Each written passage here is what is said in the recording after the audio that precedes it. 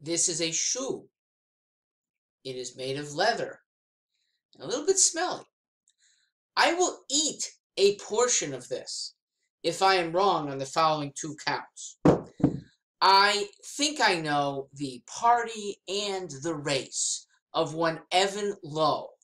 Evan Lowe is the California state representative who earlier this year, I'm reading, introduced a bill that prohibits large retailers from having separate boys wear and girls wear sections. It is all meant to be mixed. And this is what he is demanding become law of California. So I am so certain that I'm willing to eat this.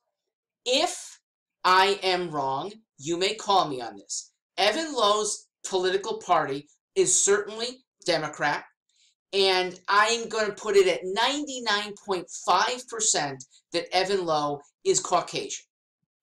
Only Democrats are this stupid as far as human nature and this unaware of natural shopping habits to try to make them better. Only Democrats. That's it. Now, this is still my party, and it's an embarrassing party.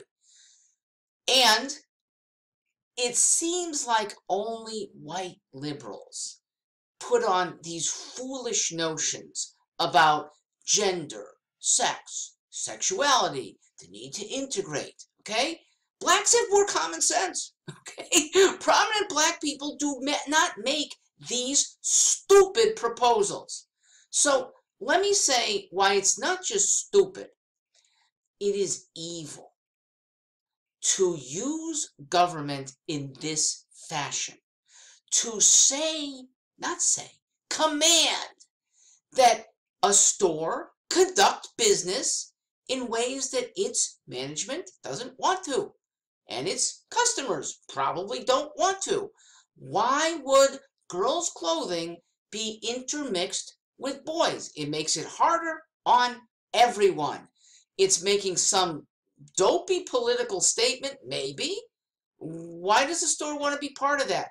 And by no means, where is it a command that any state legislature should be imposing that on its citizens? This is not good legislation.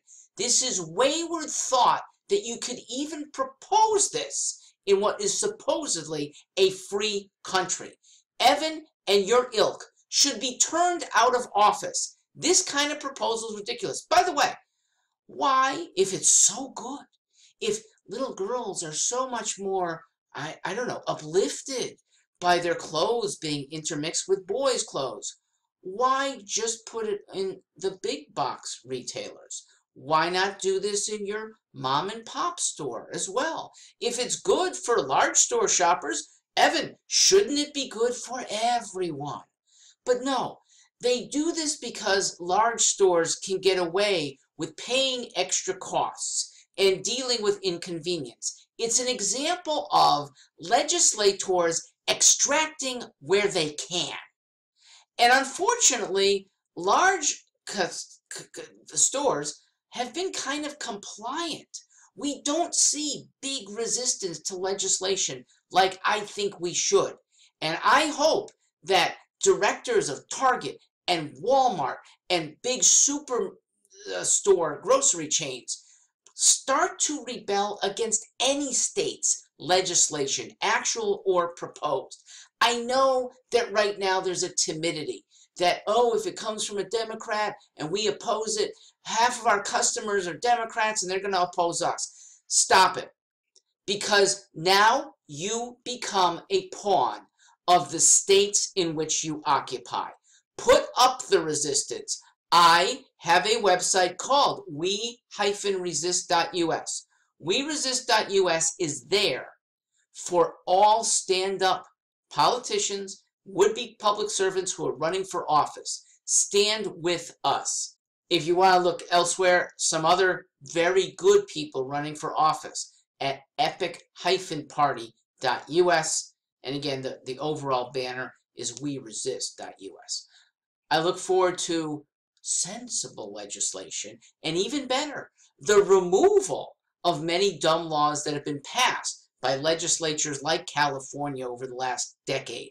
A good legislature will start undoing things as soon as they get seated in the beginning of the next decade. That's only like 7 months away now. I look forward to January 2021 if people get smart and turn out these dopes. Thank you for listening. I am Mark Stewart.